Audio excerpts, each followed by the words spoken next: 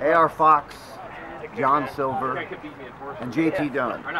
Three of wrestling's biggest, fastest rising stars. Your stock's high right now, you're on the rise. But at Wrestle Jam, place I've called home, past few years now, Connecticut's biggest indie wrestling show, you find yourself in a four-way with Gran Akuma.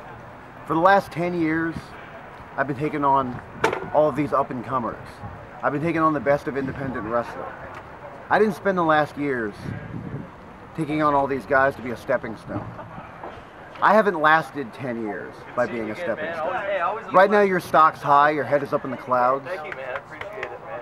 You're awesome, man. But at Wrestle Jam, Gran Akuma brings you crashing down to reality. Reality is you're not on my level. Reality is you're a boys in a man's world. I'm coming to Wrestle Jam to make a statement.